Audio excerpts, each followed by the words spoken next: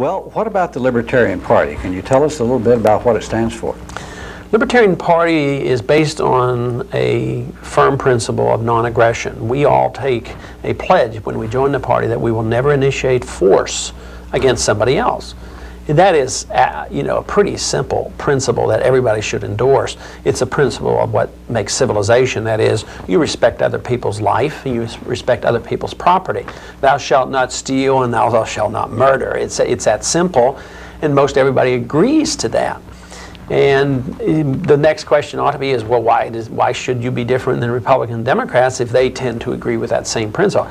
Well, we believe it's such an important moral principle that if we can't take somebody else's property and we can't hurt anybody or we can't intimidate anybody or threaten to use force, we don't think the government can either.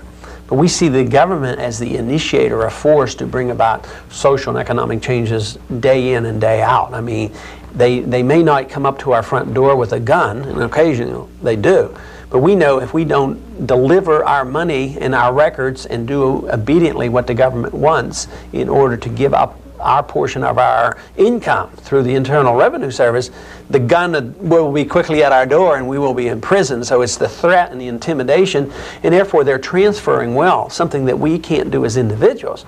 So we as libertarians reject this whole idea of forcible redistribution of wealth, which is the welfare state. Same way in personal liberties.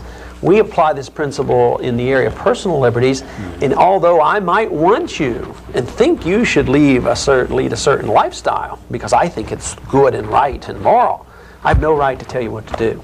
You know, if you want to live a certain way and I disagree, that's tough. You know, that's your choosing. That's the individual's choice, as long as you don't hurt somebody else. So the person has the right to his own life and his liberty, his own lifestyle, as with one special rule, that your lifestyle, the individual's lifestyle, can't hurt somebody else. So if you do things that I disapprove of, I as a libertarian am tolerant and I accept that up until the point of no injury to anybody else. Now, I talk to libertarians or listen to them or view them on TV, and they're talking about government power all the time and abuse of governmental power. But I also see some libertarians, not a whole lot of them, but a lot of them also talk about corporate power as well. In other words, they're talking about power in general. There seem to be two types of libertarians. Well, I think we have one type of libertarian because we all accept the same principle. I think it's more easily found that you have several types of Republicans and several types of Democrats because they're interventionists and they can intervene any way they want.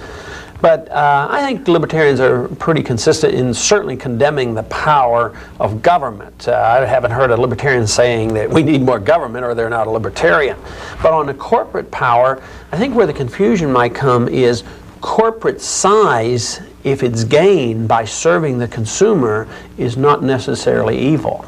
So if you have 90% of the car industry, for some miraculous reason or for some unknown reason, there's no imports. If you have 90% of it, that doesn't bother me as a libertarian if you have the best car at the best price and the consumers are very happy.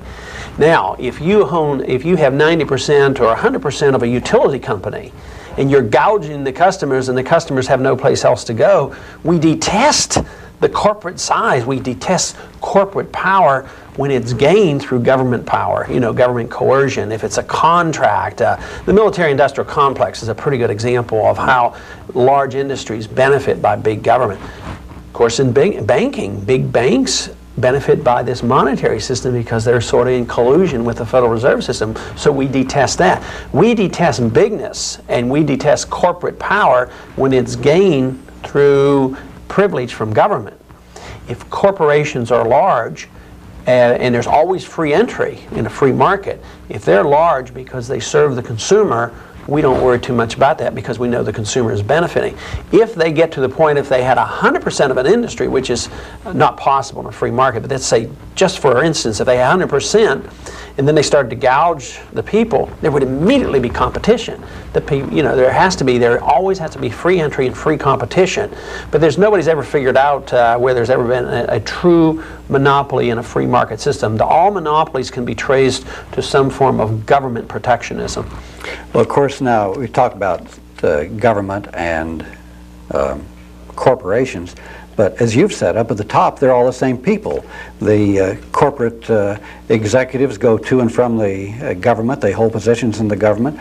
The people from the Trilateral Commission and the Bilderbergers and all, they're all corporate people. And they have their relationships and interlocks with the banks and with universities and foundations and all that. So to talk about you're really talking about one source of power instead of corporation on one side and government on the other, because it's all one pot, as you said. I think it's become one pot. Not only that is you don't have any help by, say, voting for a Democrat who may be a little more critical of large corporations. But we know Democrats are just as much in bed with big government too. I mean, you take a Michael Dukakis, for instance. Do you think maybe Boston was somewhat dependent on some military contracts with Tip O'Neill? I mean, they're just as much. It's all demagoguery when it comes to these political campaigns. So either side, they're the same people control it. And, you know, Ronald Reagan spoke sharply against the Trilateral Commission, but he was the first president to host the Trilateral Commission in the White House. I mean, that's how blatant it is. It's the same group of people. That's why you find no political action committee, no large corporation who supports libertarians. I voted while in Congress, I think the strictest free market set of votes ever, but I never got political action committee money. But small business people who want to compete against big business, they're free market people, and they're much more likely to be libertarians and believe in the principles of free enterprise. But once the corporations get real large, and they're more interested in paying a couple $100,000 for a top lobbyist who knows the system, who can get a regulation that exempts their corporation or gets their contract in place. And this is the way the system works. So we reward the lobbyists and the political action committees much more so than we reward a principle of freedom. What about this Banking and Currency Committee? And we've had Congressman Gonzalez on, who's one of your colleagues, and he sees the world very clearly and sees the power structures at work.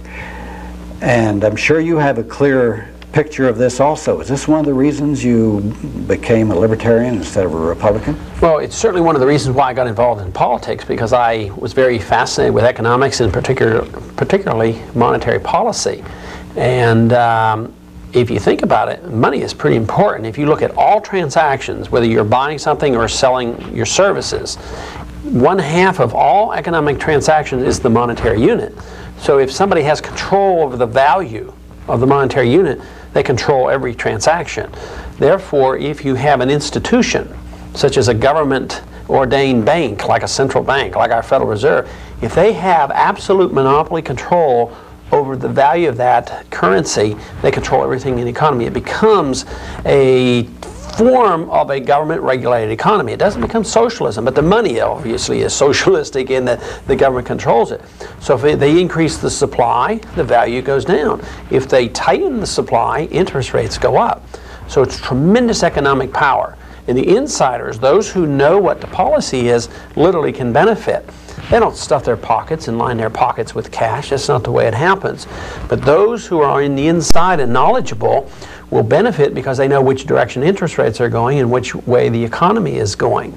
And if you look at the members of the Federal Reserve, you find out that they don't ask people like me to be on the Federal Reserve, even though I've had experience on studying the issue and been on the banking committee. They ask only the people who are casually referred to as the insiders, those from Wall Street and the banking industry, the Paul Volckers and the Alan Greenspans of the world. They're on the inside. They know how to deal with the establishment, and they get these positions, and therefore it is a tremendous amount of economic power falls into the hands of what we call the Open Market Committee, the Federal Open Market Committee. They control from day to day the supply of money. They become the legal counterfeiters. You know, if you and I had control of the printing press, we could do a lot of things, you know, self-serving. That's what happens when the politicians create the central bank that control the money. Now, this control of the central bank and the money goes on regardless of which party is in power, right? It never changes. You know, they change a person here and there, but it's always the insiders. It's always from the same group. So if you have a Republican as president or the Democrats, they're going to get the same appointments. Appointments never change. And this can be said about the Secretary of State and the Secretary of Defense and the Secretary of Treasury and the Federal Reserve Board members. They all come from the same group. And even though, I guess naively, I was hopeful that the same group of individuals would not have as much power under Ronald Reagan. But, you know, I was there, I witnessed it, and of course that led to my disenchantment, my disappointment, enough to the point where I just said, I've had enough, and then I left the Republican Party and joined the Libertarian Party with the idea that you cannot trust Republicans to be independent of the system either, although Ronald Reagan led us to believe that he would be independent.